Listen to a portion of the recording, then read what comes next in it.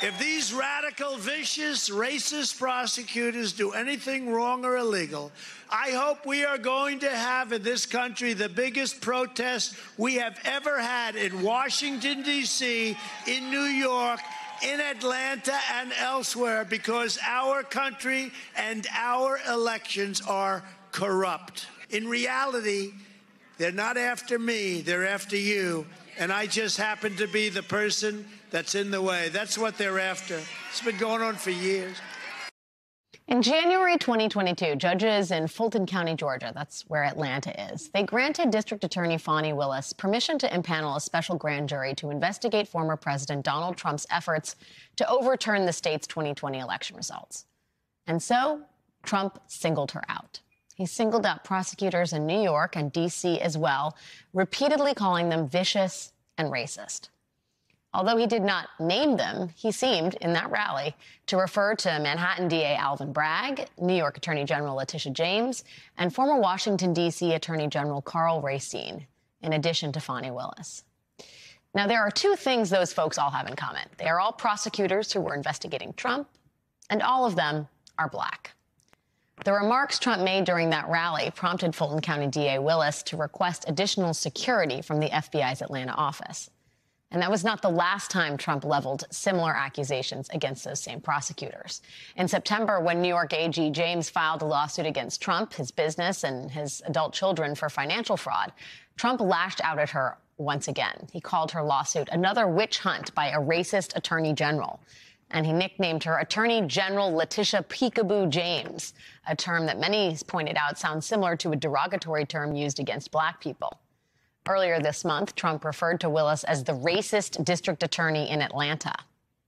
There is a clear pattern here.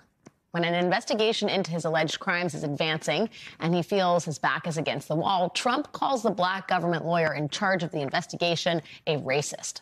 He says they are out to get him. He says it will not stop there. Those black government prosecutors are going to come for you, too. So do something. That is a Trump play, and it is one we saw him run this weekend. He announced in an all-caps diatribe that he expected to be arrested in New York today as part of Manhattan DA Alvin Bragg's investigation into hush money payments. Trump told his supporters they should protest, take our nation back. And he wrote, "We just can't allow this anymore. They're killing our nation as we sit back and watch." Trump followed that up by calling Bragg a Soros racist in reverse. In case his definitions of we and they and Soros racist are not clear enough, Trump released this video yesterday. George Soros-funded Democrat Alvin Bragg is known as the worst DA in the country. His soft-on-crime policies have unleashed violent criminals on innocent citizens and turned New York City into a hellscape of crime, drugs, and chaos. I'm the only thing standing between the American dream and total anarchy, madness, and chaos. And that's what it is. I'm representing you. I'm just here. Always remember, they are coming after me because I am fighting for you. That's what's happening. It is hard to say with certainty what being a Soros-funded racist means in Donald Trump's head. But there are some on the far right who might see this as Trump signaling that the Jewish billionaire philanthropist boogeyman George Soros is somehow out to get them. Whether or not that's what Trump means to say, the danger here lies in how it is being interpreted by his followers. That is the thing to watch.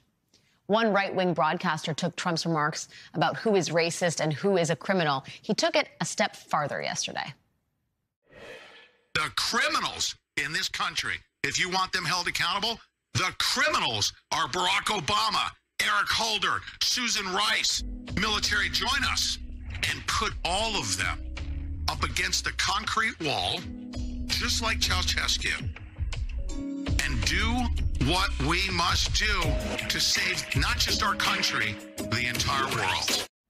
That is where we are right now. A right-wing media personality calling for the execution of black politicians because Trump might be indicted for alleged crimes.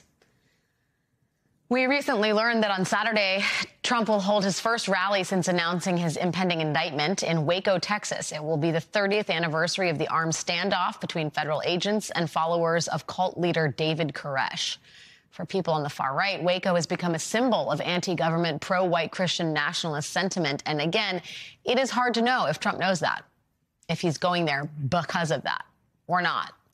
But for some of his followers, this decision to hold this rally there will mean something. And they will be listening to everything he says.